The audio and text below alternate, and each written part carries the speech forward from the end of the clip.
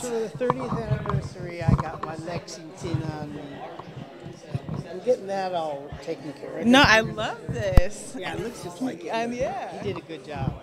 And I had a tank top on, and I went to this to the grocery store, picked some up, and this girl says to me, she goes, "Oh my God, I love your gargoyle tattoo." She goes, "That's a Lexington, right?" And I go, "Yeah, that's me." And she goes, "What?" And she was only 23 years old, which was amazing because it just shows, that it's getting to the younger. Yeah, well, it's on Disney Plus, and I know I was so excited when I saw it. I clicked on it and started watching it right away. Yeah, me too. Because I love to hear my own voice. So I'm asking everyone, do you know, like, the history of gargoyles? Like, when you first was introduced to it, did you know what a gargoyle was? I knew what gargoyles were, but I didn't know much about the actual iteration of it and the whole thing. No, I knew, but I knew what gargoyles were. I think I actually had a couple of them. Oh, cool! And I remember when I went and read, I saw the picture. They sent pictures of the character, and I saw the color he was. So I went to the thrift store and I got a green shirt just to like subliminally to get in character. Yeah, and I got it, so maybe that worked. Yeah, for sure. Okay, so I'm going to tell them myself. I'm 35, so the show's 30. So I remember getting picked up from the bus stop and watching, like running home to watch the show. Because it was on at 4. It was on at 4. Yeah, so I'm telling on myself just a little bit. And one thing that I loved about it was, and I consider like this show as kind of like the kickstart to me being an advocate and kind of political, because watching it so young, and watching episodes like with the gun violence and the consequence, did you guys mean to do that? I don't think I realized it was happening. I just would see my lines, go in and do it. I didn't really think about that. But I remember with the gun episode, that was a big deal. And we talked and chatted amongst each other, go, wow, this is a big deal. And this is Disney, and they're doing this. Yeah. Wow. Yeah. So, I recognized the gun episode and stuff. But it was such a great show to work on. Yeah. For sure. How do you feel being here at WonderCon 30 years later, seeing all the fans, seeing us kind of like googly-eyed?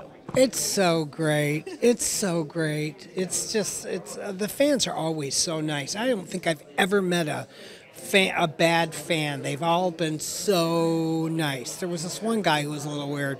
It's always one. He dressed in a engineer of a train outfit, and he just walked around and would just choo his train.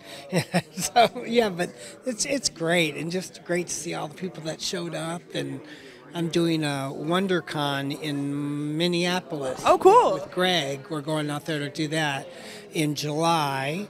So, and I just booked a new. I just got a new con agent, so I'm going to start doing some more cons because I kind of haven't been doing them that much. So. Oh yeah, you're going to be a fan favorite at the cons. I go to cons all the time. Hopefully, I'll see you in Comic-Con, San Diego. Grab me. Oh yeah, I definitely will. Yeah. One more question. Sure. What was your favorite part about being Lexington? My favorite part was being the baby. So he was kind of, babied, and I liked that, and I liked him that he was very technical, and I am not. I'm really bad at technical stuff, and he's really good. So I had to, that was very strange that I did a movie, Under Siege Part 2, horrible movie, and I don't mind saying so because Steven Seagal's a dick. Can you cut this? He's the editor. Okay. Steven Seagal turned out to be such an asshole. But I did that movie, and I forgot where I was going with the story. Your favorite part of Lexington? Oh, favorite part of Lexington.